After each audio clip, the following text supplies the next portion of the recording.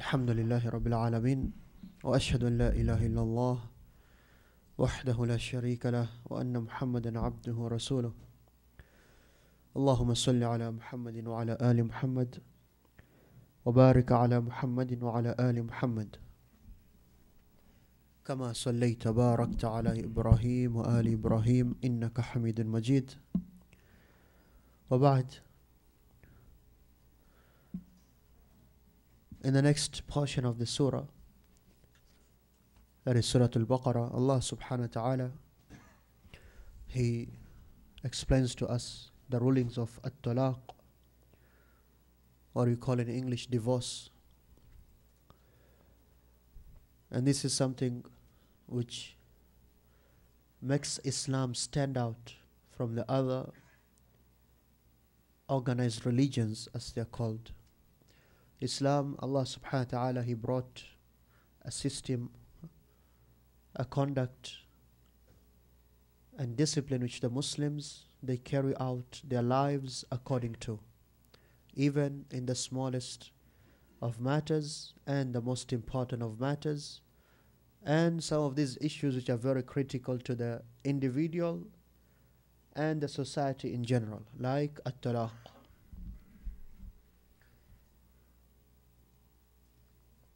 This is verse number 228. I will summarize first the rulings of talaq before going through the verses. Then whatever is needed to be added, we'll do that inshallah. Islamically, Allah subhanahu wa ta'ala has instituted divorce, talaq. It is something allowed in Islam. And the hadith which says, أَبْغَضُ الْحَلَالِ إِلَى اللَّهِ الطَّلَاقِ, this is not a hadith of the Prophet sallallahu alaihi wasallam, which many people, even though they say that the most hated or most disliked permissible thing to Allah is talaq, divorce. This is not a hadith of the Prophet sallallahu alaihi wasallam. At-talaq is allowed in Islam with the right conditions, with the right time, in a specific way, as we'll go through inshallah. Unlike other religions like Christianity predominantly, you have to know, in Christianity there is no talaq, there is no divorce per se. Who knew that? Who knew that? Who knew that? Anybody knew that? Did you know that? That there's no divorce in Christianity? There's no divorce. You knew that? And if the woman is divorced, they say you cannot marry her. Anybody else cannot marry her. And if you marry her, then you are in the same level as a fornicator. That's what the Bible says, not me. Thus making things tough for the people. Because sometimes the best solution is divorce. Sometimes the best solution is divorce. Allah subhanahu wa ta'ala, He made talaq, divorce, in the hands of the man. And I don't want any of those feminists screaming at me right now. But men, generally speaking, are more thoughtful. Thoughtful with the meaning of not emotional, not quick to judge by emotion compared to women. If talaq was left for the woman, say the brother is smiling. I didn't even finish my sentence. He knows what I'm going to say. All of the married people, they're smiling. The rest who are not married, masakin, they don't even know what we're talking about. They don't know what page we at. If talaq was left for the woman, all of us will be divorced by now. There will be a lineup, not of the sisters, of the brothers, Sheikh, I got divorced today. I'm like, I got divorced yesterday also. Astaghfirullah. But that is the reality. The woman is very emotional, and she becomes emotional, she's rash, Again, we're speaking general. So Allah made talaq in the hands of the men. But also, that does not mean, again, this is from the beauty of Islam, that the woman doesn't have a right to ask for talaq. She has in Islam. She has a right to ask for talaq. Now, and talaq, it is issued either by writing or by statement, a statement which was intended to mean divorce, either by writing or a statement, either of those which is meant to be divorce, then that is divorce, it has happened. It doesn't have to be the actual word talaq or the actual word in English divorce. No, it doesn't have to be. You can use the kinaya, something which is like metaphorical, but you mean divorce, then that is divorce. If you in your heart you intended divorce, that's divorce.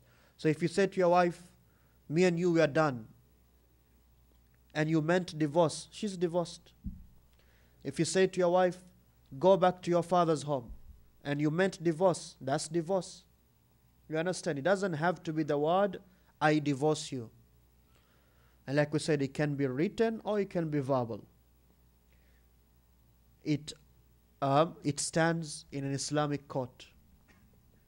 And it comes back again to the intention of the man, like we said. Talaq of the sakran, someone who's intoxicated. There's difference about it because there's details. If it's someone who's intoxicated but he knows what he's doing, that talaq, it passes. That divorce passes. But if it's someone who's intoxicated to the point that he doesn't know what he's saying, then that talaq, that divorce does not hold any weight.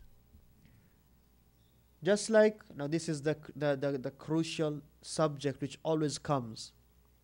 Someone who's angry. Talaq of someone who's angry passes, and who divorces when they're not angry, when they're happy? Who does that? But if it's the anger where some people, when they become so angry, they reach a state where, they lose sense of themselves, then that person is like the drunk person. He doesn't know. When he's told, you said that and you did that, he says, no, that was not me. That kind of a person, it doesn't hold. But any kind of anger, the talaq, it passes. And talaq Allah has given, that is 3 times. For one woman, it's 3 times. When you divorce the woman, and this will come also in the surah, Islam brought a nice, very beautiful system of the iddah. What is the iddah? The iddah is the waiting period. In English they say that. Meaning you divorced your wife. Now she stays for 3 quru, as Allah will mention, 3 quru, which are 3 monthly cycles. She is technically still your wife. She is still your wife. And in these 3 periods which she gets, you can take her back. You say, I take you back, and now she's your wife again, completely. But that talaq already counts. It already counts. And if you don't take her back within those 3 periods she gets, if you don't take her back, once she finishes her 3rd period, then she is ajnabiyya to you. She is a strange woman. You have no connection to her. She cannot stay in the same house with you. And if you want to remarry her, now you are doing a whole new nikah. You have to propose again to her and to have a new mahar, a new dowry, and her father has to give the idhn, and there has to be 2 witnesses. It's a whole new contract. Now you can get married to her. But even then, because she's the same woman you were married before, how many divorces are left with her? 2. 2 divorces are left with her. If you do it again and then again, after the 3rd divorce, now there's no way for you to marry her again unless she gets married to another man, and then he divorces her, and then she stays for the waiting period, then you can remarry her again. This is the system of talaq in Islam.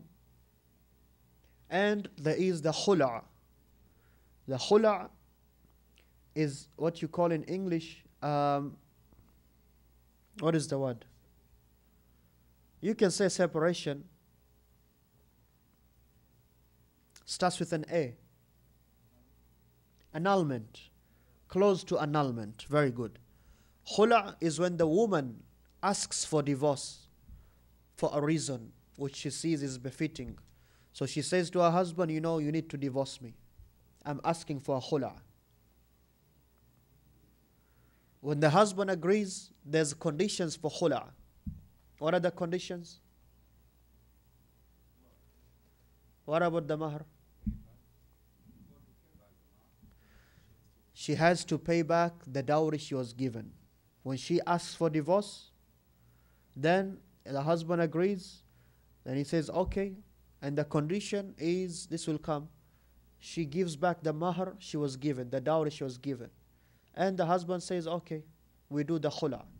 They do the annulment, and in the khula, the woman stays for the iddah also, but only for 1 month, meaning one period, one menstrual cycle, only one, not 3 like the actual talaq. And once that ends, he cannot take her back.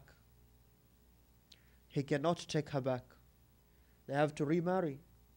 Because khula is annulment. Annulment. Or if the husband decides, you know, I don't want the dowry back also. Is that okay? That is fine. That is his right, he's giving up. That is his right, he's giving up. So this is the system of talaq, and briefly. And in terms of taking back the wife before the period ends, there has to be 2 witnesses. In divorce, you don't have to have witnesses. In talaq, you don't have to have witnesses. But taking her back, there has to be 2 people who witness that. They don't have to be there physically, as long as they hear you saying that. You understand? In taking back a ruj'a, there has to be 2 witnesses.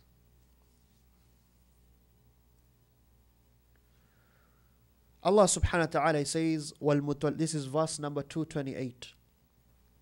وَالْمُطَلَّقَاتُ يَتَرَبَّصْنَ بِأَنفُسِهِنَّ ثَلَاثَةَ قُرُوءٍ. And the mutallaqat, the women who have been divorced, يَتَرَبَّصْنَ بِأَنفُسِهِنَّ, they should wait for themselves, they should count. As Allah says in Surat Al-Talaq, to show how important this subject is, there's a whole surah called Surat Al-Talaq. وَأَحْصُ الْعِدَّةِ, Allah says, count, make sure you count the iddah. ثَلَاثَةَ قُرُوءٍ, they wait 3 quru. Quru, jam'u qar'. What is the meaning of quru? Is it months? She waits 3 months?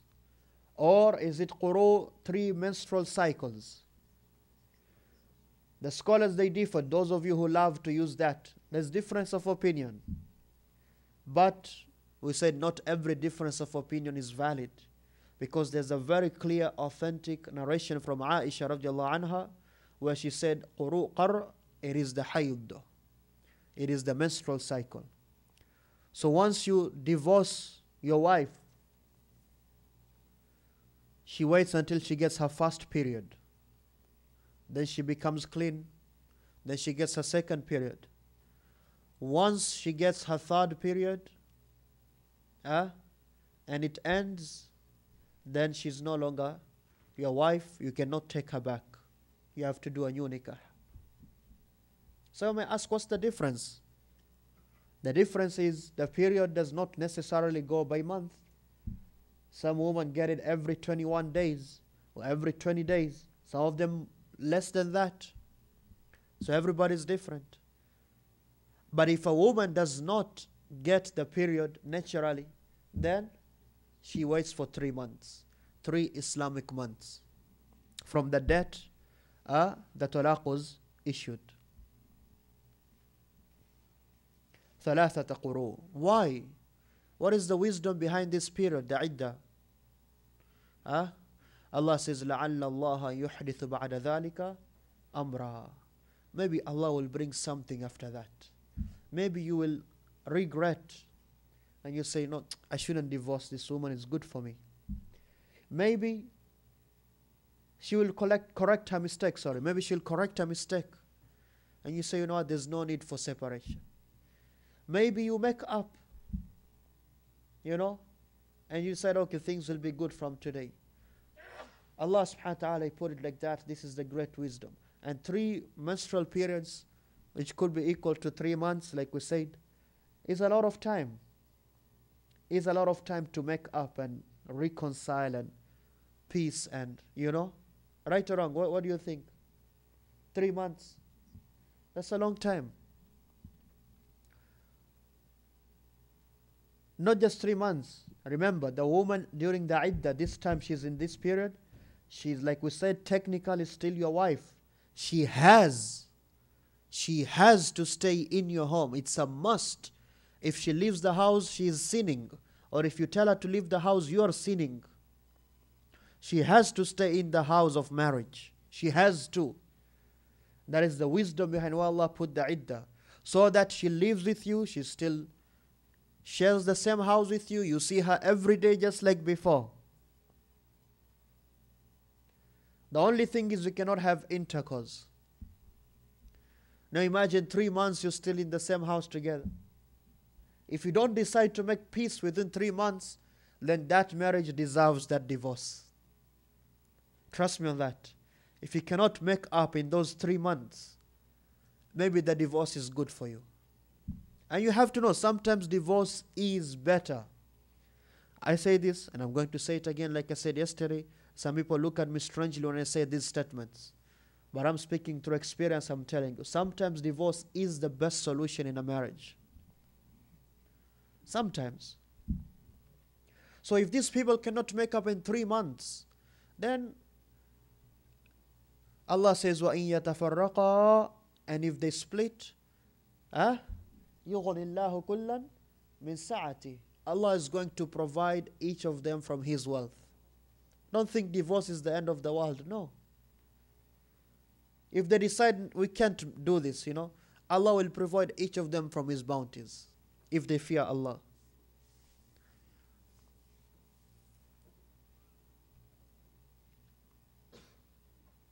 If you happen to have intercourse with your wife during the iddah, then that is the silent taking back.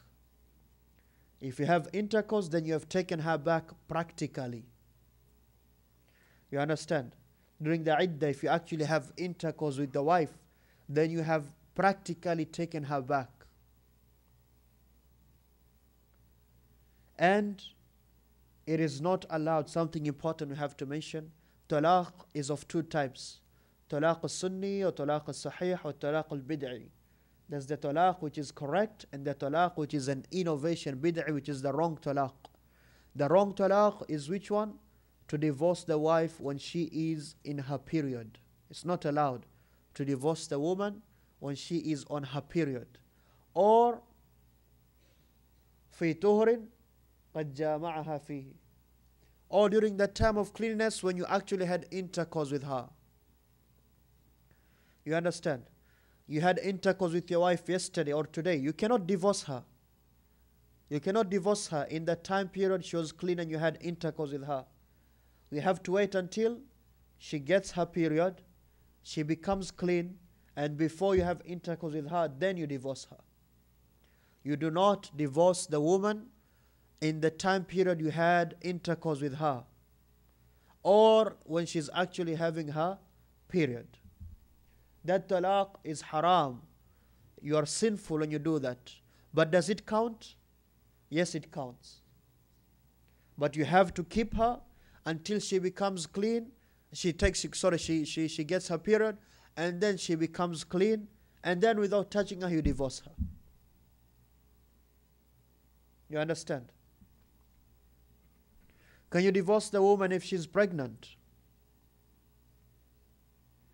Huh? Who knows?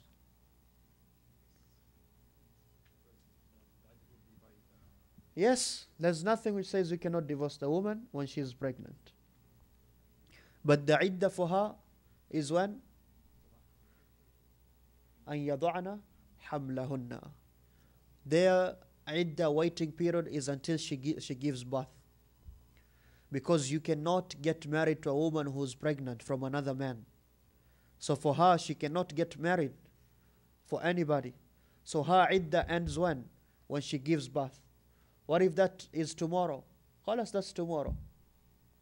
One of the wisdoms behind the iddah, other than to make time for reconciliation, one of the wisdom is what? To see if the woman is pregnant or not. This happened during the time of the Sahaba with the great Sahabi Abdurrahman bin Auf or Sa'ad bin Abi Waqqas, one of them. His wife complained, said, you have to divorce me. He said, okay, divorce you. Next day she gave birth. And Sa'ad or Abdurrahman, he came to the Prophet ﷺ to complain. Said, Ya Rasulullah, she played a game on me. Inna kaydahunna azim, Allah says. The plots and the plans of the women. Allahu Akbar. You think you're a trickster? Wait until you get married. Then you know that there's people who can plan. Huh? She has all the time. She's sitting at home just planning. Just planning for you. Maybe she even has a scratch pad, you know. She's making notes. Maybe not. Maybe I'm exaggerating. But that's how the woman is. That's how the woman is. The woman loves to plan. Good. Don't ask. She loves to. A woman always has plans, you know. Always. Men, we don't think like that mostly. You know, men who live by the moment and, you know, you have your normal things. The woman, she has plans. She has plans. You know, after Walmart, we're going to go to Chuck E. Cheese. After Chuck E. Cheese, we're going to go for the masjid. After the masjid, we're going to visit my aunt. And then after my aunt, we're going to, I don't know, lecture. And then after, and you're like, I didn't get this briefing, you know. And ya waylak, woe to you that you cancel those plans then. Huh? That is the day you get divorced. Remember I said you'll get divorced? That's the day. But subhanAllah, Allah subhanahu wa ta'ala created for the man, the woman, and for the woman, the man. Remember we read the verse, Hunna libasun lakum, wa antum libasun lahun. They are your protectors, you are their protectors. But everybody's different, you know. Everybody's different. And that's the beauty of a marriage. The beauty of a marriage is you learn to compromise. You accept someone, like we said here the other day. Some brothers, maybe they got offended. You cannot find a perfect spouse. So find someone who, we said, has what? Has more good than bad. That's it. And the most important thing is the deen and the akhlaq, the manners. Those are the two most important things. So Allah says, وَالْمُطَلَّقَاتُ تَرَبَّصْنَ بِأَنفُسِهِنَّ ثَلَاثَةَ قُرُوءٍ. So those women who are divorced, they wait for themselves 3 menstrual periods. وَلَا يَحِلُّ لَهُنَّ. And it is not allowed for them أَن يَكْتُمْنَ, to hide مَا خَلَقَ اللَّهُ, what Allah has created, فِي أَرْحَامِهِنَّ, in their wombs. إِن كُنَّ يُؤْمِنَّ بِاللَّهِ وَالْيَوْمِ الْآخِرِ, if they are truly women who believe in Allah and the last day. Meaning if she discovers she's pregnant, she has to inform the husband. It's not allowed to hide that. It's not allowed. Just because you're fighting, just because they divorced, it's not allowed to hide his child from him. If you truly believe in Allah and the last day. Allah says, وَبُعُولَتُهُنَّ, and their husbands. Ba'al is a husband. And it's a word which is used a lot in the Quran. Like who used that word? Who used that word? No, think. That's a question for him. Who used that word? وَبَعْلِي شَيْخًا. And my husband is an old man. Him. I pointed to him. Ibrahim's wife, Hajar alayhi salam.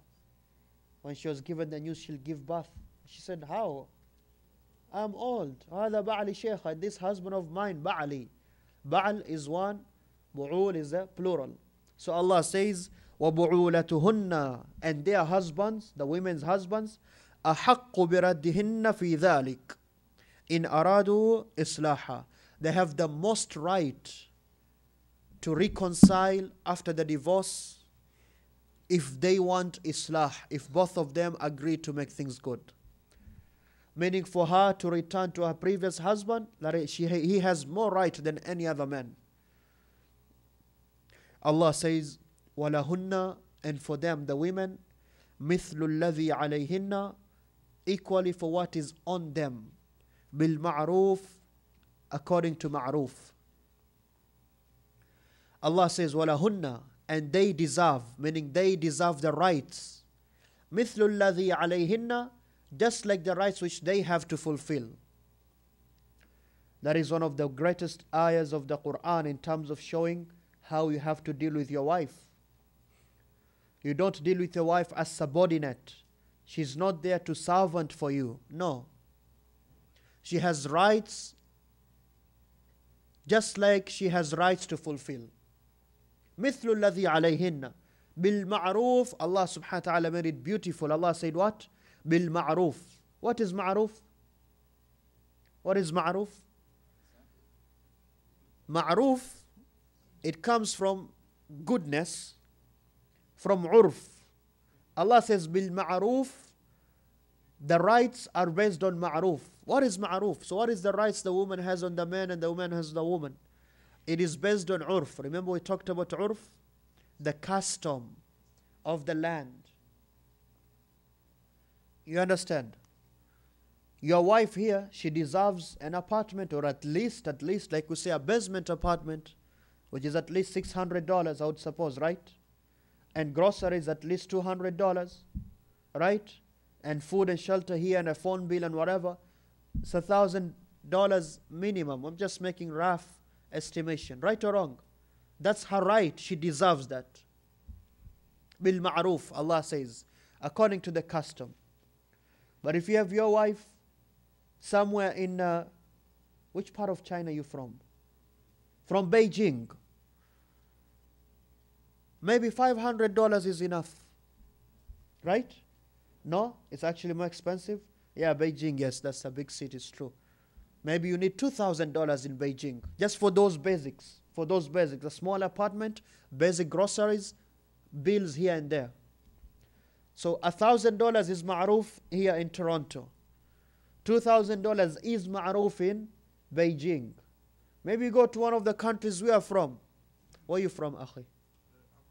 Ivory Coast, Abidjan. Very good. He's from Abidjan, Cote d'Ivoire. Ivory Coast. I'm sure $600 you're living like a king a month. Right or wrong? $600 is ma'ruf in Abidjan or anywhere else. You understand the point? I'm just giving you examples. Ma'ruf is according to the land you live in. So they have rights just like you have rights over them according to the way which they deserve of the land. Bil ma'ruf. To show that women, they have rights over us also. And we have to be good to our wives. You have to be good to your wife. Because Allah says, they have rights over you. And Allah says, وَعَاشِرُهُنَّ بِالْمَعْرُوفِ, live with them in a good way. Live with them in a good way. And the Prophet ﷺ, during his farewell speech, he said, إِسْتَوْصُوا بِالنِّسَاءِ خَيْرًا, I give you advice that you treat your wives good. And he said, sallallahu alaihi wasallam, لَيْسَ بِخِيَارِكُمْ, they are not the best of you. They are not the best of you. They are not the best of you. They asked, who are they, Ya Rasulullah? He said, those who hit their wives. You have to treat her well if you want her to treat you well. Allah then says, وَلِلْرِجَالِ عَلَيْهِنَّ دَرَجَةً, and the men, they have a degree over them. They have a degree over them. Wallahu Azizun Hakim. And Allah though is Al-Aziz. He is the most wise, the most strong. Allah is the one who has a degree over everyone. And Allah is Al-Hakim, the most wise. Allah says, At-talaqu marratan, divorce is 2 times. فَإِمْسَاكٌ بِمَعْرُوفٍ, so you keep her in a good way. أو تسريح بإحسان, or you let her go with goodness. You let her go with goodness. That is what we always say, Akhwani. Even if you have to separate or divorce, it doesn't have to be a war. It doesn't have to be. Some of us even go worse than that. It's a war of the tribes. Why are they fighting? Because people divorce? No, who told you it has to be that? Allah says, you divorce her first time, you divorce her second time. keep her in a good way, أو تسريح بإحسان, or let her go in a nice way, with ihsan, with goodness. ولا يحل لكم, and it is not allowed for you, أن تأخذوا مما آتيتموهن شيئا, that you take from them whatever you have given them. Some men are like that. Because I divorce you, give me back everything I gave you. No. It's haram Islamically. وَلَا يَحِلُّ لَكُمْ, it's not halal for you. أَن تَأْخُذُوا, to take anything, مِمَّا آتَيْتُمُهُنَّ, which you gave them. شَيْئًا, nakira, في سياق النهي. That is something which is generic, it is not definite in the context of what? Of a prohibition. In usul al-fiqh, you say that generalizes everything. It's not allowed for you to even take 1 cent back if you gave her. You gave her all those gifts. You used to love her. You used to take her to, what is that store which sells diamonds? What is it called?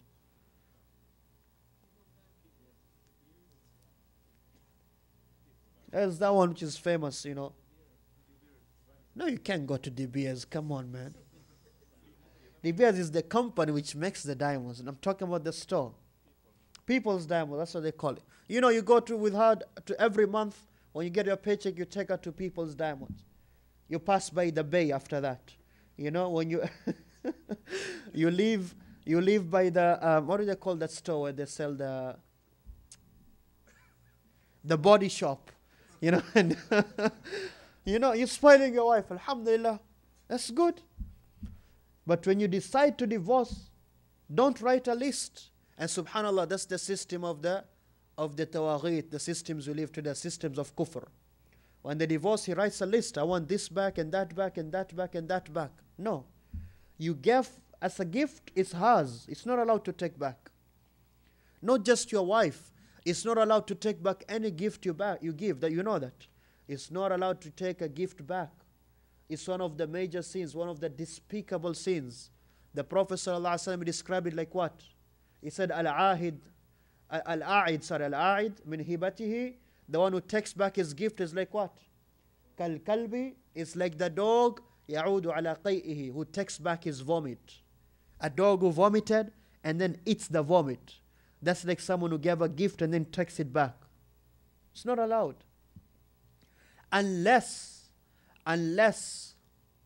if you know that person is going to do it in haram, right now you know that, then you can take it back, if you know for sure. Otherwise, you're not allowed to do that. And the scholars said there's another exception, that is the father. The father can take back from the son. Like in general, he's not allowed to take back the gift. So even your wife, just because you divorce in good, it's not allowed, it's not halal to take back anything. Illa, there's an exception though. Illa, except what? An yakhafa, that the two of them they fear. Allah yuqima hudud Allah, that they cannot fear Allah in their marriage. So the woman asks for a khul'a. This is about khul'a. Then that is the only way the husband can take back what? The dowry only, and not the other gifts. If they fear, you know what? This marriage is not going to work. And this is what happened with who? Zainab. Zainab radiallahu anha. Not Zainab, afwan, what's her name? The wife of Thabit ibn Qais. She came and said, Ya Rasulullah, Thabit, I don't accuse him in terms of his religion, he's the best man. But I fear kufr, meaning I fear to be ungrateful to him. Because he wasn't the most handsome brother. He wasn't the most handsome man. So the woman, she said, I fear, that I won't treat him good because I'm not attracted to him. And the Prophet ﷺ, he said, Ataruddin hadiqatah, are you going to return back the garden he gave you as dowry? And she said yes. And that was the khula. This was about it. That is the khula. That shows you again in Islam how a woman has the right to ask for an annulment of the marriage for any valid reason. But the women who ask for divorce with no valid reason, they have been warned a great warning. The Prophet ﷺ, he said, the woman who asks for divorce with no valid reason, she will never smell the scent of Jannah. So it is not allowed to take back anything except the dowry in terms of scenario of a khula. And that tells you, Khwan, you see how that ayah ends? Sorry, how that portion ends? Allah yuqima hudud Allah. That shows you what divorce is about in Islam.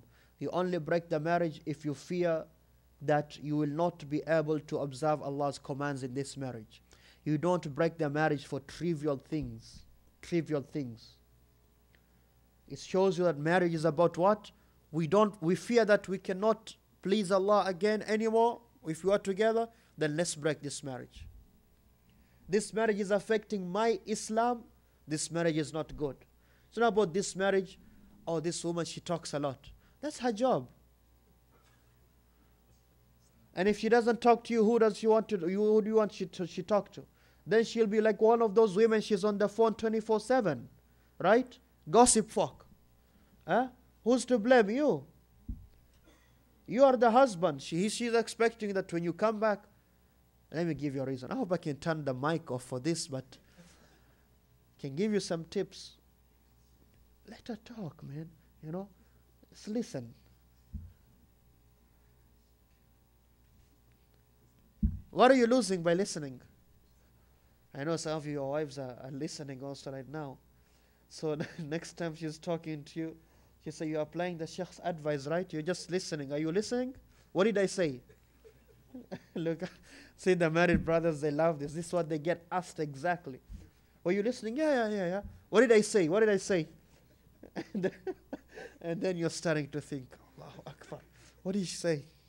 And you remember the words from 5 minutes ago, Or you said we'll go to Shoppers today. No, I said after that, I said this and that. And you're like, wow, she said all that? But trust me on this, Ikhwani, my point is, today is very sad people divorce for trivial things. There are reasons for divorce, yes. That's the point we made. Islam allows that, but not trivial things, things which are small. There has to be fights in a marriage, like we said. We are all humans. We don't get along 24/7. Never happens, But you have to be, that is why Allah says you are the man, that is why divorce is in your hand. You are supposed to be the one who's more wise. You are supposed to be the one who takes his time to make decisions. If you become rash also, rash, R-A-S-H, then there'll be no marriage. If you have no patience, there'll be no marriage. Trust me on that. So the reason is if you fear that you won't observe Allah's commands. Allah says, فَإِنْ خِفْتُمْ أَلَّا يُقِيمَ حُدُودَ اللَّهِ. So if you fear that you won't observe Allah's boundaries, فَلَا جُنَاحَ عَلَيْهِمَا فِي مَفْتَدَتْ بِهِ. Then there's no sin on them, the husband and the wife, in what she ransomed herself for. Meaning, she gave back the dowry for the divorce, for the khula'. There's no problem. Allah says, تِلْكَ حُدُودُ اللَّهِ. Those are the boundaries of Allah. فَلَا تَعْتَدُوهَا. Do not transgress those boundaries. وَمَنْ يَتَعَدَّ حُدُودَ اللَّهِ. Then he warns Allah, whoever passes Allah's boundaries, فَأُولَٰئِكَ. Those ones, هُمُ الظَّالِمُونَ. They are the oppressors. فَإِنْ طَلَّقَهَا. So if he divorces her, meaning after what? After the second time, now the third time. فَإِنْ طَلَّقَهَا. After he divorces her, the 2 times, the previous ayah, now the third time. فَلَا تَحِلُّ لَهُ. Now she's no longer halal for him. مِن بَعْدُ. After that. حَتَّى. Until. تَنْكِحَ زَوْجًا غَيْرَهُ. Until she gets married to a man other than him. فَإِنْ طَلَّقَهَا. So if that man now divorces her, فَلَا جُنَاحَ عَلَيْهِمَا. Now there's no sin on them. أَنْ يَتَرَاجَعَا. If they come together with the previous husband. In dhanna, only on one condition, subhanallah. In dhanna, if they think, both of them, أَن يُقِيمَا حُدُودَ اللَّهِ. That they are going to establish Allah's boundaries. Allahu Akbar. Look how Allah says. They can come back and marry each other if they think they can establish Allah's commands.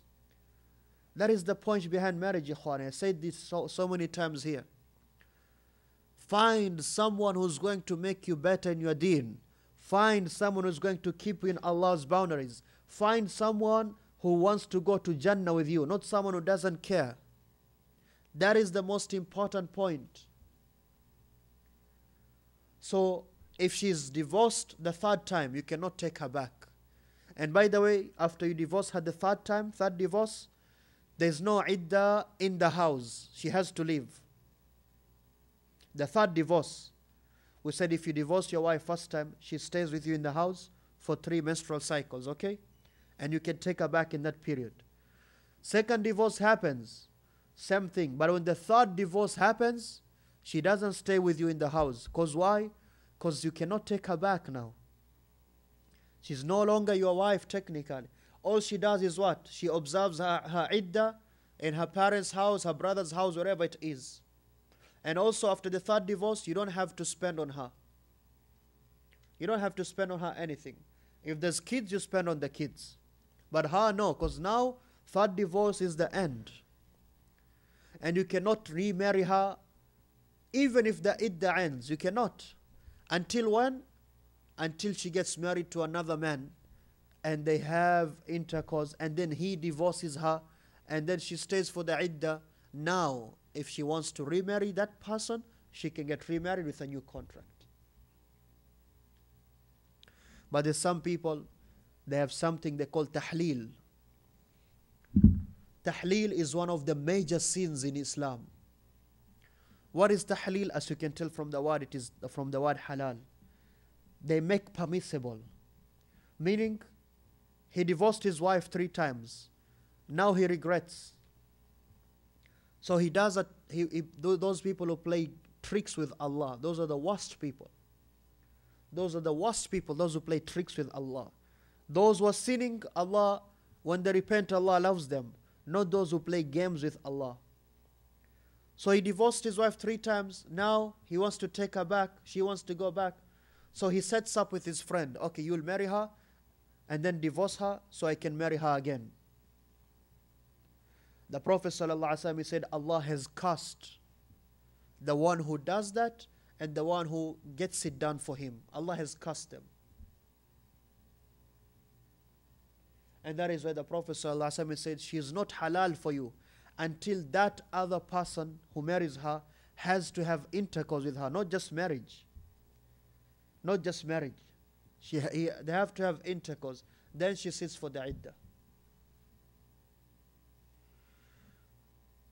Allah says, وَتِلْكَ حُدُودُ اللَّهِ, and those are the boundaries of Allah. يُبَيِّنُهَا, He clarifies them.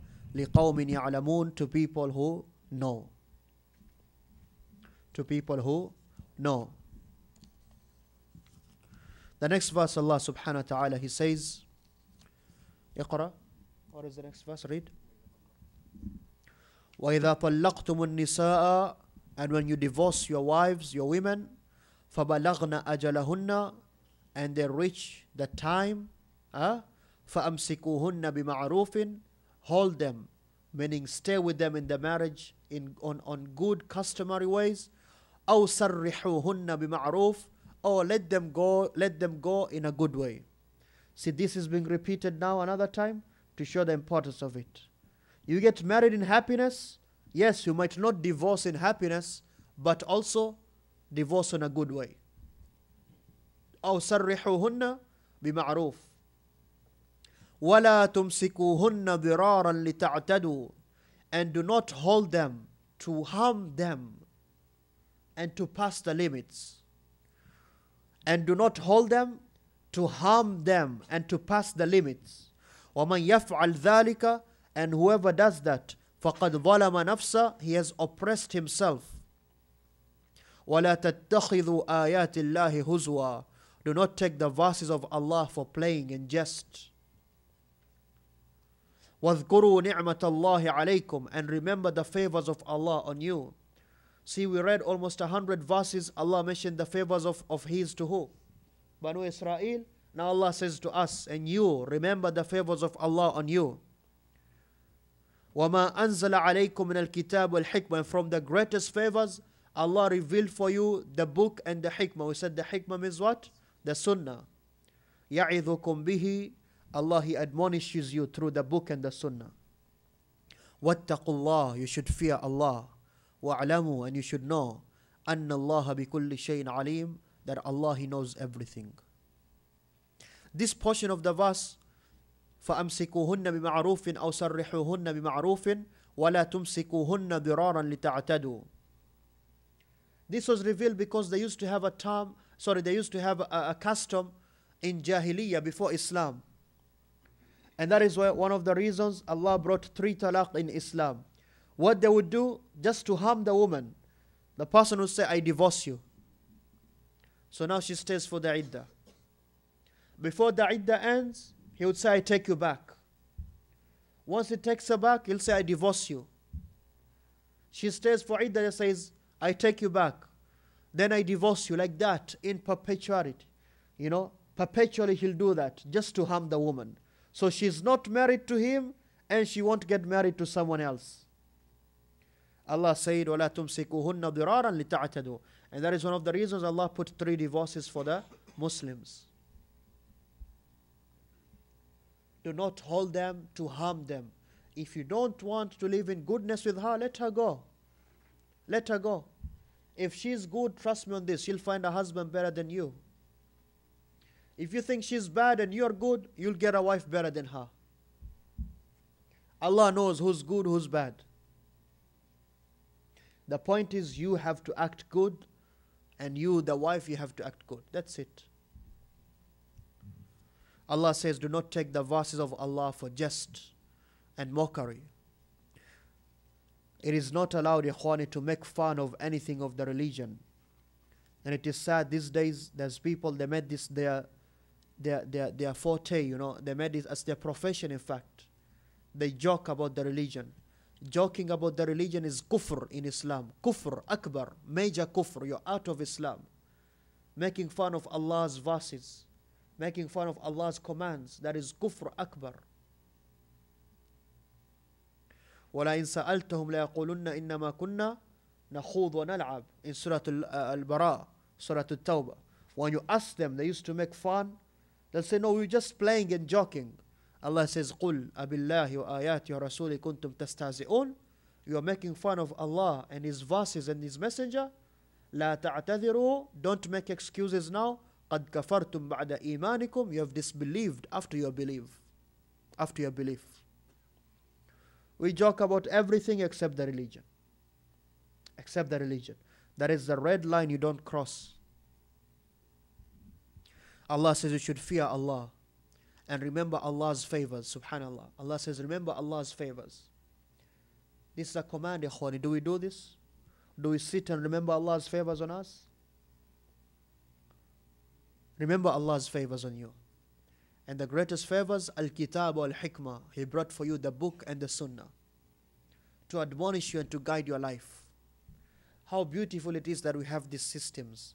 There's people today who live like animals randomly. They don't know what they do. Wattaqullah, you should fear Allah. Wa'alamu, and know that Allah, He knows everything. وَإِذَا طَلَّقْتُمُ النِّسَاءَ. Allah says again, and when you divorce the women, فَبَلَغْنَا أَجَلَهُنَّ, and they finish their time, their iddah, فَلَا تَعْضُلُوهُنَّ. Do not stop them. Al-adl is to stop them.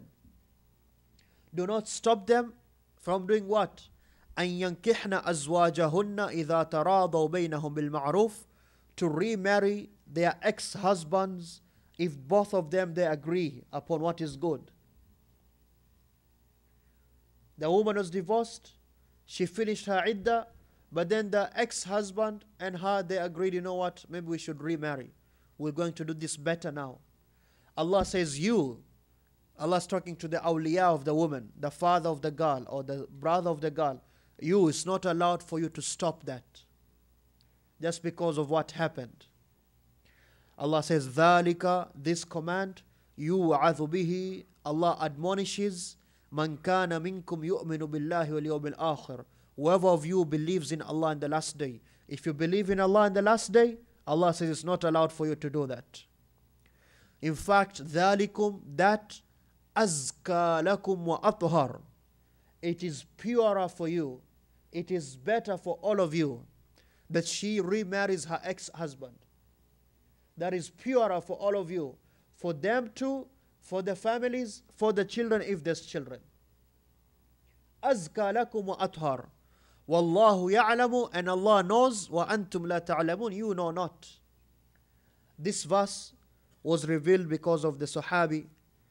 What is the name of the Sahabi? Who knows the name of the Sahabi?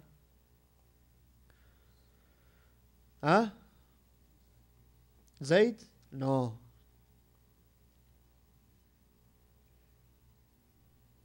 Ma'aqil ibn Yasar. Ma'aqil ibn Yasar.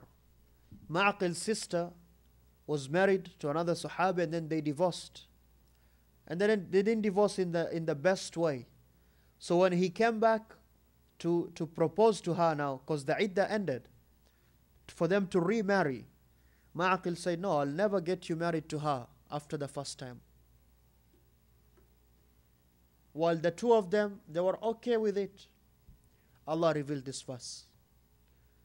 When you divorce the women and they agree, the two of them, and they finish their period, the two of them want to remarry, it's not فَلَا تَعْذُلُوهُنَّ, it's not allowed for you to stop them.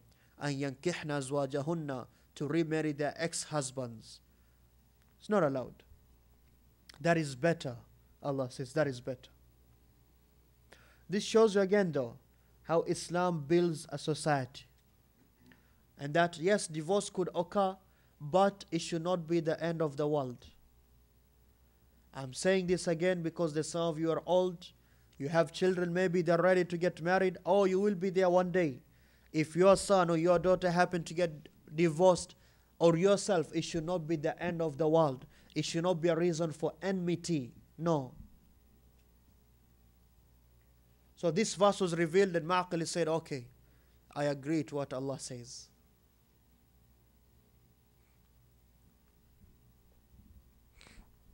Allah says now, after the divorce, maybe there's children. Maybe there's children. Now we go into the rules of breastfeeding, suckling. Allah says, وَالْوَالِدَاتُ, and the mothers, يُرْضِعْنَ أَوْلَادَهُنَّ, they should breastfeed their children, حَوْلَيْنِ, 2 years, كَامِلَيْنِ, 2 complete years. Allah says, the mothers, they should breastfeed their children for 2 complete years. Is this a command that everyone has to do that? The answer is no. But this is a command of another way, that there's no breastfeeding after 2 years. Allah says the mothers should breastfeed their children 2 complete years, meaning after that there's no more breastfeeding. But today, the doctors, after their so much research and survey, it has been proven, like all of you, I'm sure you know, that the great importance of breastfeeding. Extreme importance, in fact. Especially for the first 6 months. The child should not be given any other food other than the mother's milk. Don't be deceived by people who don't have good intentions, giving your child a bunch of chemicals mixed up. And they've proven how the child who gets breastfed becomes smarter and more attached and loving to the mother. It's very, very important. After 6 months, the baby is growing now. You can give him here and there, some chicken soghar maybe if you want. Make sure you cut it though. My point is give him some food, basic food, but don't stop the breastfeeding. If the woman can do 2 years complete, wallah, that is best. Or at least 1.5 years. That is best. Allah says, to show that this is not a must. Why we say this is not a must? It's not a command. لِمَنْ أَرَادَ أَنْ يُتِمَّ الرَّضَاعَ, for the one who wants to complete the time of breastfeeding. To show that this is the time of breastfeeding. If you want to complete the complete term, it is حَوْلَيْنِ كَامِلَيْنِ, 2 years. وَعَلَى الْمَوْلُودِ لَهُ. And as for the father, what is your duty? What is your duty? The woman's duty is to breastfeed and to take care of the child. رِزْقُهُنَّ is to provide for them, your wives, food. وَكِسْوَتُهُنَّ and to provide for them clothes. بِالْمَعْرُوفِ. You see that? Allah says what? بِالْمَعْرُوفِ. You feed your wife and you clothe her. بِالْمَعْرُوفِ. He said بِالْمَعْرُوفِ means what? According to the custom. According to the custom. In a good way. لا تكلف نفس إلا وسعها. No soul shall be burdened more than it can do. You can only provide this, that's you can provide. You understand? Allah made things easy. لا تضار والدة بولدها. The mother should not be harmed according to in regards to her child. ولا مولود له بولده. Nor the father in regards to the child. فإن أرادا فصالا وعلى الوارث مثل ذلك عفوا. And for the warith, same likewise for that. They are not supposed to be harmed in regards to the child.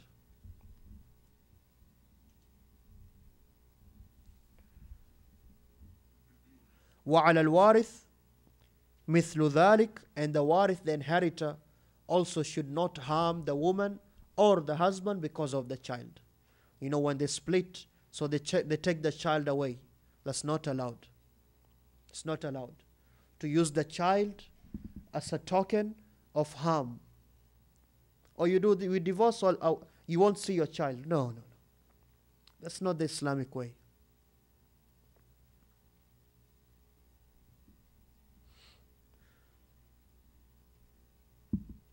فَإِنْ أَرَادَ فِصَالًا. And so if the two of them, the husband and the wife, they agree to separate, عَنْ تَرَاضٍ مِّنْهُمَا, with agreeable terms. They agreed, let's separate. This cannot work anymore. فَلَا جُنَاحَ عَلَيْهِمَا. Then there's no sin on them to do what? فَإِنْ أَرَادَ فِصَالًا عَنْ تَرَاضٍ مِّنْهُمَا وَتَشَاوُرٍ. So if they agree to divorce, to separate, after both of them agree and they have consultation between each other, فَلَا جُنَاحَ عَلَيْهِمَا. There's no problem on them. See, that's another affirmation. If the two of them agree, this cannot work, let's separate. And they agree. وَتَشَاوُرٍ. And then they agree about the child custody. Alhamdulillah. Islamically though, child custody goes to the wife, to a woman, the mother, until the child reaches the age of 7. And unless the woman gets married to another man, then the father can claim the child. But otherwise, the child remains with the mother.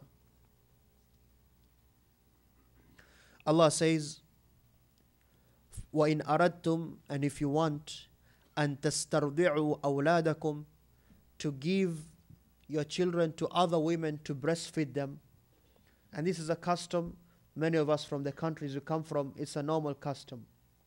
The child is given to another woman to breastfeed, especially a good woman.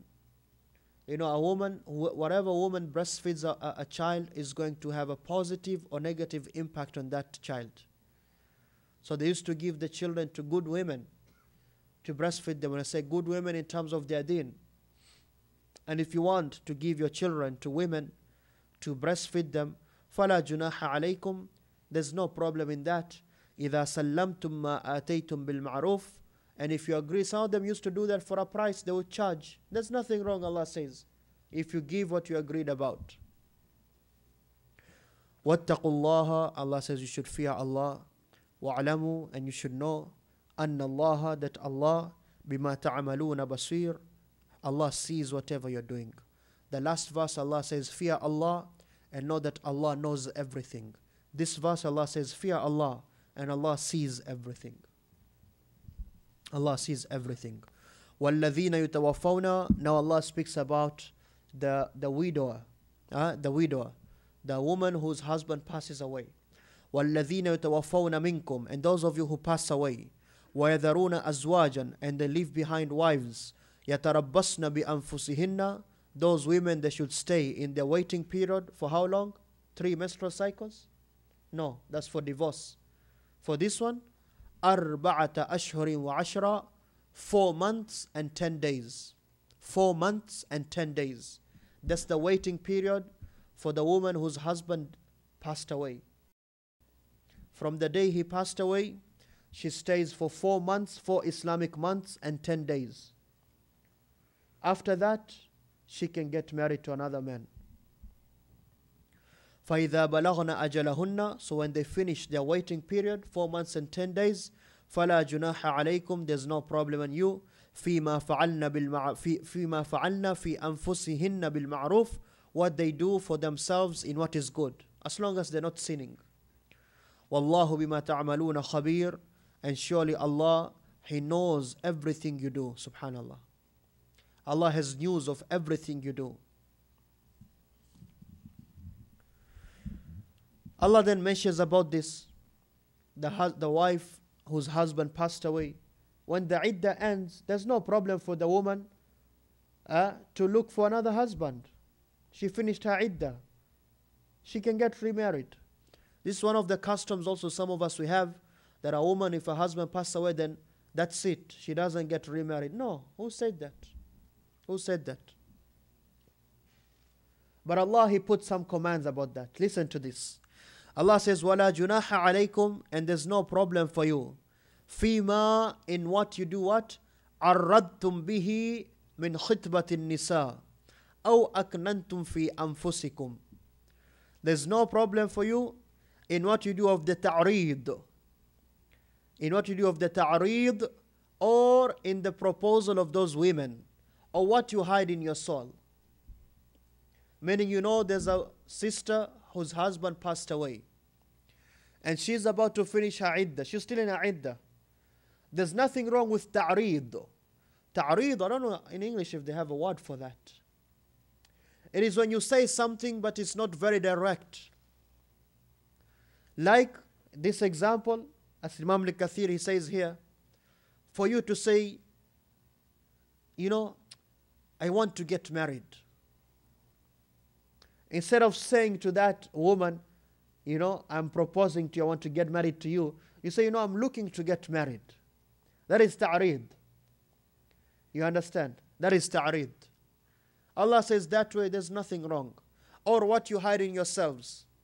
You know that there's a sister, her husband passed away, and you say, she's a good woman, I should get married to her. And this is what brought the society, the Sahaba and the Tabi'een and the Atba'u Tabi'een lived in up. A good woman was never left to be single. There was a real man. Real man. And they didn't fear. They didn't fear. That's why they got married to the second, the third, and the fourth. It wasn't for desires. She's a good woman. Right away, people want to get married to her. Right away.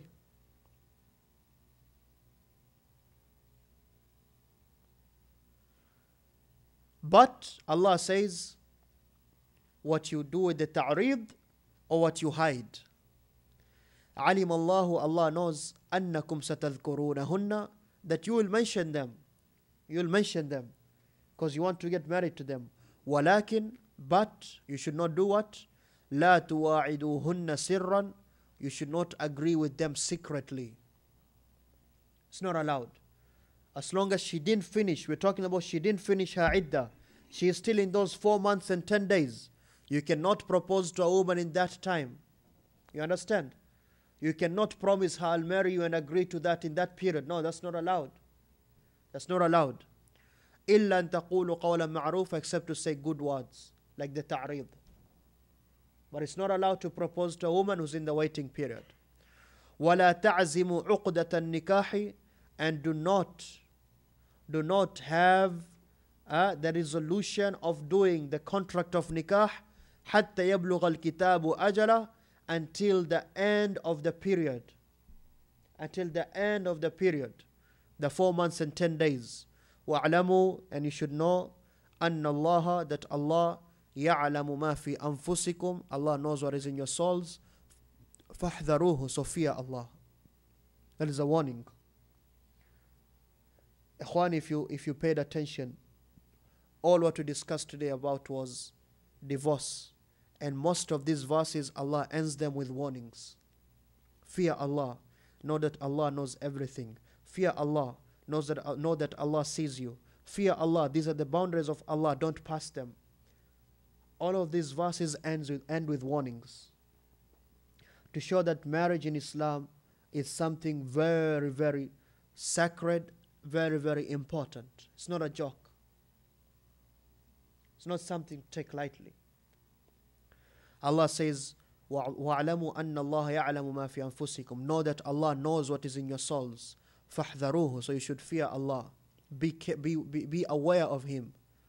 وَاعْلَمُوا. And you should know أَنَّ اللَّهَ. That Allah غَفُورٌ حَلِيمٌ. Allah is the oft forgiving, the one who is Al-Halim, the most forbearant one. So this is about the ta'reed. This is about the ta'reed.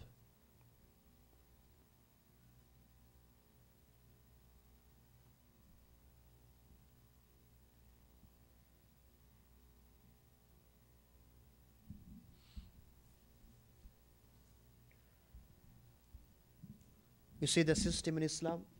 It is a system, complete system. Next verse Allah says, لا جناح عليكم. There's no problem on you. إن طلقتم النساء. If you divorce women, ما لم تمسوهن. Women who you got married to, but you never had intercourse with them. ما لم تمسوهن. You never had intercourse with them. أو تفرضوا لهن فريضة. Or women who you married and you did not agree to a specified dowry, specified mahar. Meaning there's no problem if you get divorced after that. ومتعوهن على الموسع قدره وعلى المقتر قدره متاعا بالمعروف حقا على المحسنين. Allah says, for the one of you who's rich, who has wealth, then give them wealth. Even when you divorce, give them something according to what you can. And the one who's not so rich, also give what you can when you divorce in this situation, according to what you can. Allah says, haqqan, this is a right, ala al-muhsinin, to those people who are righteous. If you're righteous, you'll do that. Don't say, oh no, I didn't touch her, I didn't do anything, so that's it. No. We didn't specify dowry. No. You have to give something according to your ability. You have to give something according to your ability.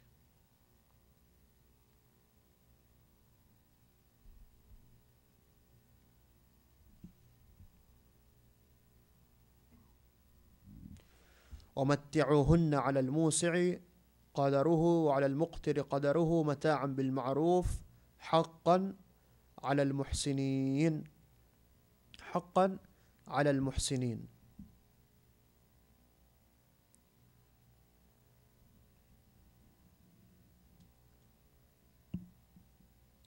As Allah also said, so this woman whom you got married to but you never had intercourse with, Allah says you have to give her something when you divorce, according to your ability.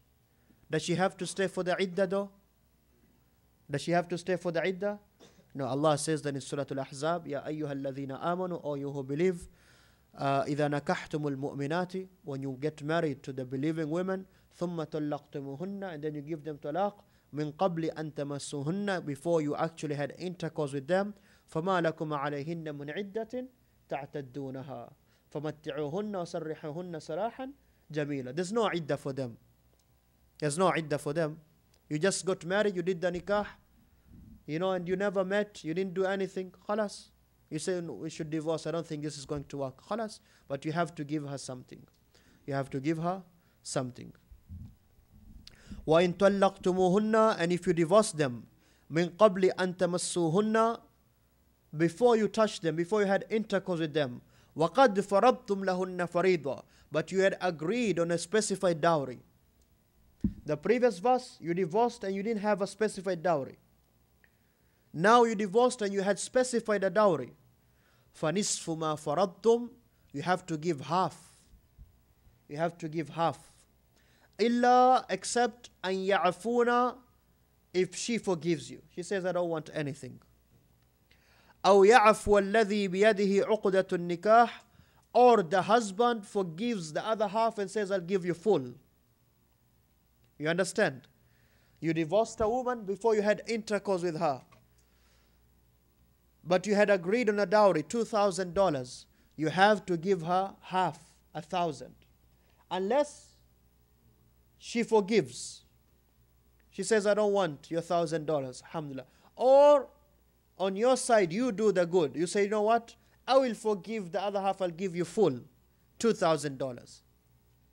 Allah says, وَأَن تَعْفُوا أَقْرَبُ لِلتَّقْوَى, and that you forgive, that is closer to taqwa, fear of Allah. For who?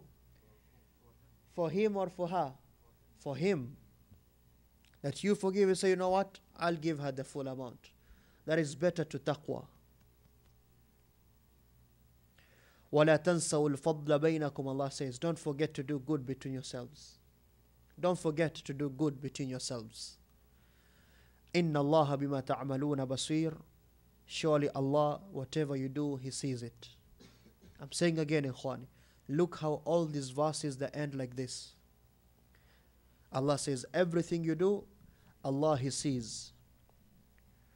وَلَا تَنْسَوُا الْفَضْلَ بَيْنَكُمْ, Allah says, subhanallah. Do not forget to do good between yourselves. And this portion of the ayah, even though it's talking about the two spouses when they divorce before the intercourse, this is for everybody, Khwani. This is a principle of life. Don't forget the fadl, the good between yourselves. And first and foremost, who to who? Your parents. Don't forget the good they have done for you. Today you become who you are. You are 20, 30, 40, 50, 60, 70 years old maybe. Don't forget the good they did for you. Even if it's minimal. That should say what? That should say you do good to them. Your wives, don't forget the good between yourselves. Allah tells us, don't be people who only see what is bad. Some of us, sadly, were like that. We only see what is bad. We don't see the good people do for us. That is a very bad quality, a very bad characteristic to have as a Muslim. Especially with your parents, even if they do wrong for you, it is haram for you to do wrong for them. It is haram for you even to say uff in just a small word. It is haram for you to speak back to them. It is haram for you even to think of raising your hand against your father or your mother. Thinking of it. And if you do, then you will be cast in this world and the hereafter. One of the ways to destroy yourself, if you want to destroy yourself, is be bad to your parents. Watch how Allah pays you in this world before the hereafter. Watch. The Prophet ﷺ said, 2 sins, Allah does not delay their punishment. He brings it in the world before the hereafter. Al-Baghi, transgression against people. Wal-Uquq, and being bad to your parents and your relatives. Those 2 sins, Allah, He punishes you here in this world before the hereafter. You'll always see yourself suffering. Always. So likewise, this woman, you get married to her, that is a point I had to make. You get married to her, you didn't do anything, but you had specified a mahar, a dowry, then you decided, we're going to divorce. Allah says you have to give half. You have to give half. And if you forgive, that is good. To finish off today, Allah subhanahu wa ta'ala, He says, now the context of divorce has ended. Because this is important, I'm just going to mention this right now. حافظوا على الصلوات والصلاة الوسطى وقوموا لله قانتين. We'll discuss this in detail tomorrow, but Allah says preserve your prayers. Be constant with your prayers. And especially as-salat al-wusta, the middle prayer. In the hadith of Aisha radiallahu anha, she said, the Prophet sallallahu alaihi wasallam said, As-salatul wusta here, al-asr. Asr prayer is very, very important. وَقُومُوا لِلَّهِ قَانِتِينَ. And when you stand to Allah to pray, when you stand for Allah to pray, stand with a sense of fear and humbleness and submission. We'll continue from there tomorrow, inshallah. Do you have any questions today about divorce? Yes.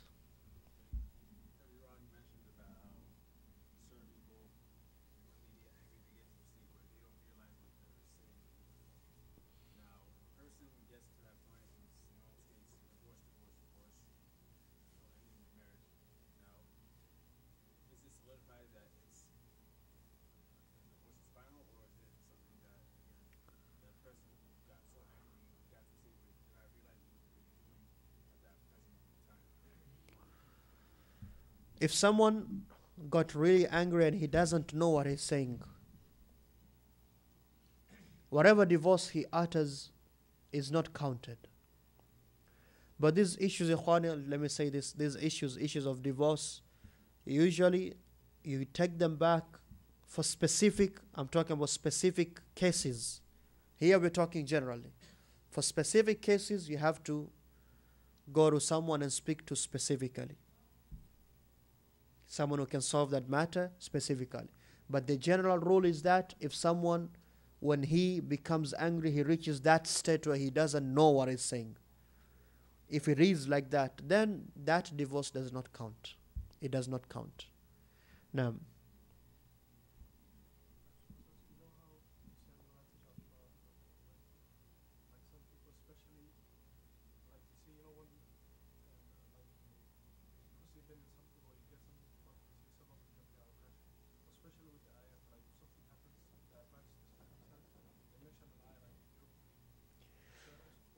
mentioning ayahs jokingly.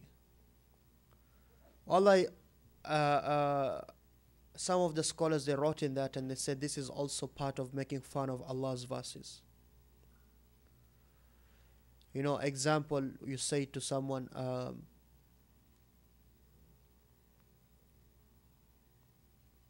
you give someone a book and you say, خُذِ الْكِتَابَ بِقُوَّةٍ, mentioning the verse, intending the verse. That is not allowed. You don't use the verses of Allah where they're not applicable. You cannot say it's kufr, but it's not right to do. It's not right to do.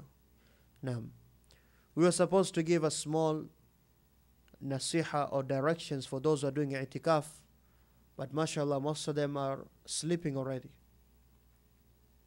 So I guess this will be postponed again.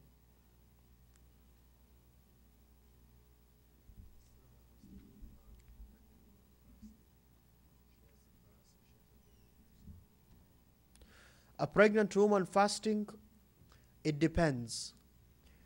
If the doctors say it is easy for her, there's no complications, it's okay, she can fast. If she feels herself she is okay to fast, she can take it, she can fast. But mostly the doctors will say to her, no, you have to eat, because she's not eating for herself. She's eating for the baby. So especially in the later stages of the pregnancy. So she has to eat. She has to eat. And if she eats because of the pregnancy, meaning she doesn't fast, then after Ramadan, all she has to do is what? To feed one poor person for every day. To feed one poor person for every day. That's what she does. Now, anybody else with a question? Yes, Akhi.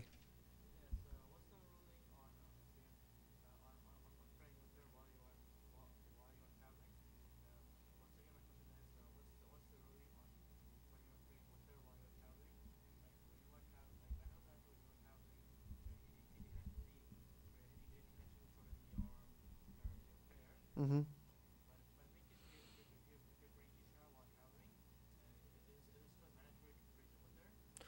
Do you pray witr while you're traveling? For the traveler, the Prophet ﷺ, like the brother also said, you are allowed to shorten the 4 rak'ah prayers. So Dhuhr you can pray 2, Asr you can pray 2, and Isha you can pray 2. And also from his sunnah sallallahu alaihi wasallam is that the musafir, he does not pray any of the nafila prayers, any of the voluntary prayers. The musafir does not pray any of the voluntary prayers except 2. Number 1 is the 2 rak'ahs before Fajr. The 2 rak'ahs before Fajr. And number 2 is witr. These 2, the Prophet ﷺ will never leave them. Will never leave them. And some of the scholars, they also said Salatul Duha. You can pray Duha if you're a traveler. Because the Prophet ﷺ, he prayed that in Makkah, and he was a traveler. Naam. So you can pray witr. You pray witr if you're a traveler. Yes.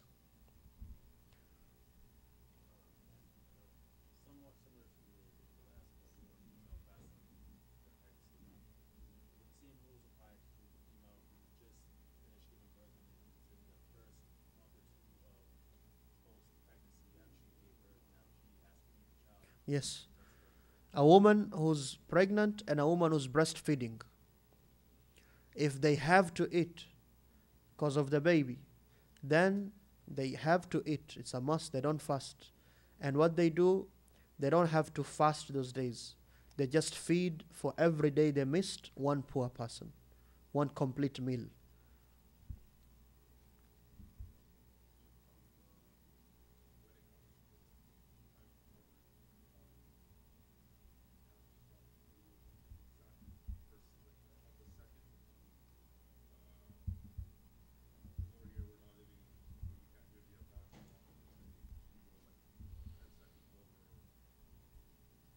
When you're fasting, you stop. It's better you stop a minute before the time you see on your calendar. Like you said, because you cannot hear the adhan. So if you stop 2-3 minutes before that, alhamdulillah. If you didn't realize you went 10 seconds over, inshallah it's not a problem, 10 seconds. As long as you didn't realize, like you said, if you didn't realize, not intentionally.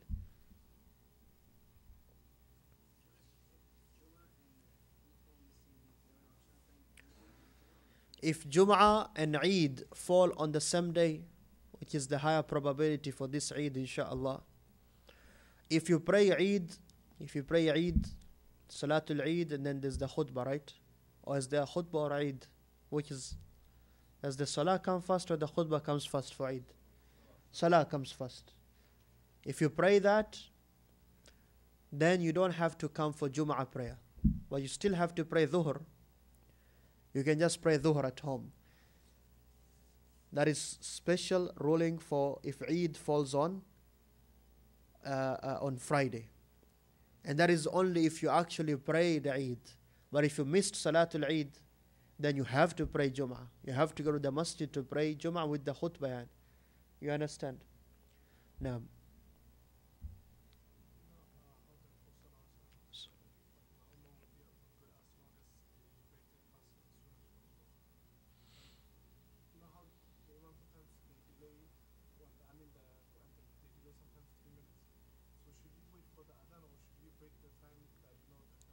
if you know the time has come for iftar, break the fast. Don't wait for the adhan. If you're sure the sun has set, it is Maghrib, go ahead and eat. Don't wait for the adhan. Huh? Are you using the same timing as the mu'adhin? Your timing is the same.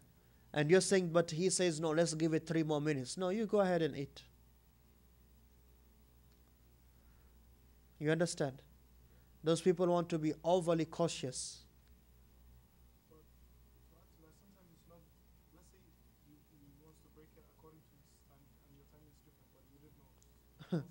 It's different timing. How can it be different? There's only one sunset. No, Maghrib is one. There's no difference in Maghrib. There's no difference in Maghrib, akhi. This is the first time in my life I hear there's a difference in Maghrib. Sunset is one, just like sunrise is one. There's no difference in that. I know, I understand that, but if you actually try different apps, like the ones they try, they usually differ by 2-3 minutes. I have never seen that in my life, and that's what I'm telling you. I don't know that. What I know, Maghrib is one. If you're not sure of the timing here in the masjid, search for, what is this called? Environment Canada? Is it Environment Canada? They post the times for sunrise and sunset every day. That is almost precise. Every day of the year you can find that. And if you look at it, it matches the time of Maghrib we have. So this is the first time in my life I hear there's a difference in the time of Maghrib. If you say Maghrib Salah, yes, I understand. Some people want to pray early, some of us we delay Maghrib. But the time Maghrib comes in, how can there be a difference? There's only one sunset for one city. I understand that. Do you understand what I'm saying? Don't depend on the app. Sunset is one. There's only one sunset. Don't depend on the app. You understand? That is why I asked you, is he using the same timing as you? If he's using the same app and he says, no, I'll add 3 minutes, you eat. Let him eat after 3 minutes. I myself, I'll tell you this, for sunrise and sunset, I look at the, is it Environment Canada or what? Supposed to be Environment Canada. And there's a website called Time and Date, whatever. It can give you for every place of the world. Exact, precise. These things are known. Maghrib and sunrise. There should be no, there is sunrise and sunset. There's no difference in that.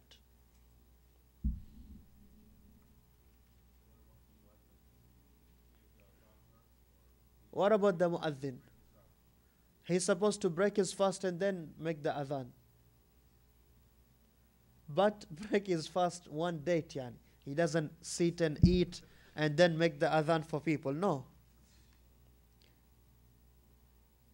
I'll tell you something funny.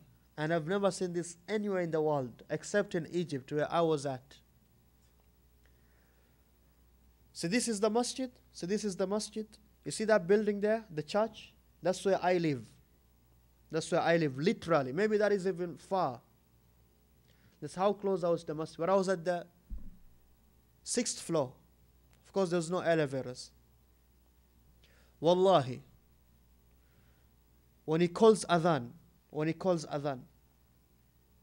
by the time I break my fast and I get down, I miss 1 rak'ah or 2 rak'ahs. That is how quick they are. Adhan, 1, 2, 3 dates, iqamah right away. Because I'm saying this because some brothers here, we give them almost 15 minutes, say, oh Sheikh, you need to increase the time, people are having iftar.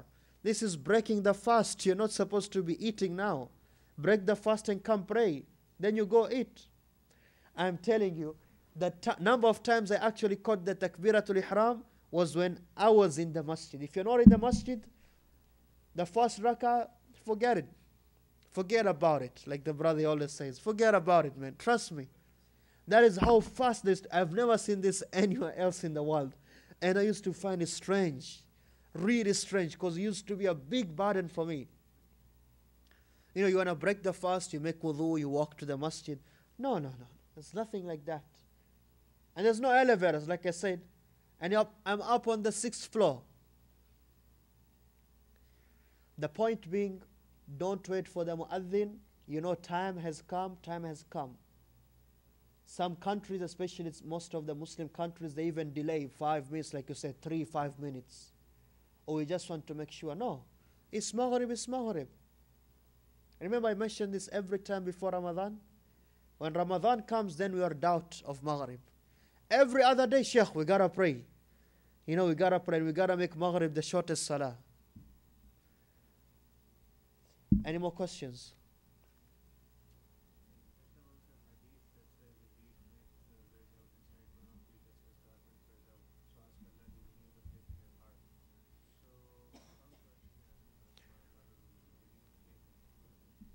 Ask Allah subhanahu wa ta'ala to keep you steadfast. Ya muqallib al-qulub thabbit qalbi ala dinik. Ya musarrif al-qulub sarrif qalbi ala ta'atik. Allahumma rabbi habbibi ilayya al-iman wa zayyinhu fi qalbi. All those, you have the dua book, obviously. There's a chapter on du'as for steadfastness and iman. Those are the du'as you make. Yes, akhi.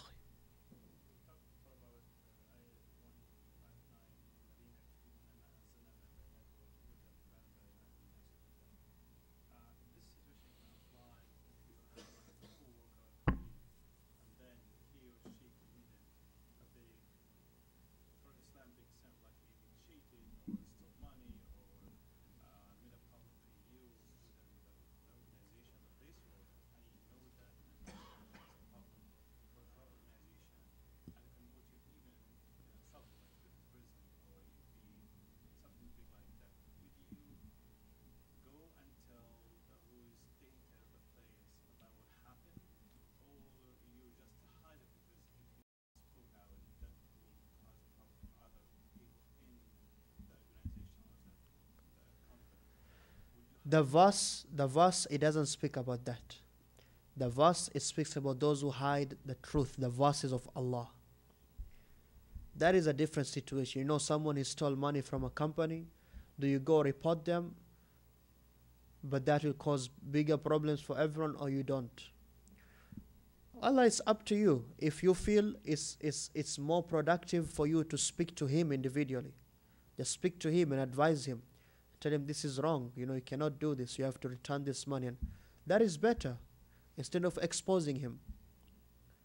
But if you feel there's no way to do that, or he refuses, then and you feel it's your duty to go report him, then go report him.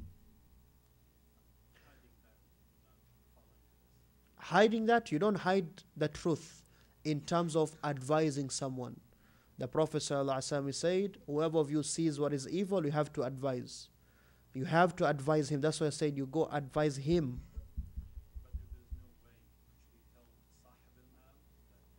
You go advise him first. Like you just said, you don't want to create bigger problems. So you go speak to him. Akhi, what you did is wrong. You have to return this wealth to that person.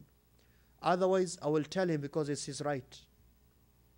If he does, alhamdulillah, case closed. You don't have to tell anyone.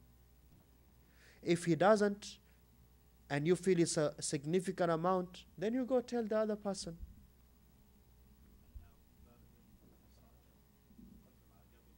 لا هذا المثال. This is the benefit. The Prophet ﷺ said, "Unsur akhaka zaliman aw madluman." You should help your brother where he's the oppressor or the oppressed. They said, Ya Rasulullah, we can help the oppressed. How do we help the oppressor? He said, hold his hand so he doesn't oppress people. That is what you're doing. And he did not just oppress, he took someone's right. Taking someone's right is different from just oppressing someone by words. He said something bad about someone, say, Akhi, don't do that. He said, okay, no, I'm sorry. Okay. But he took someone's property, he has to return it.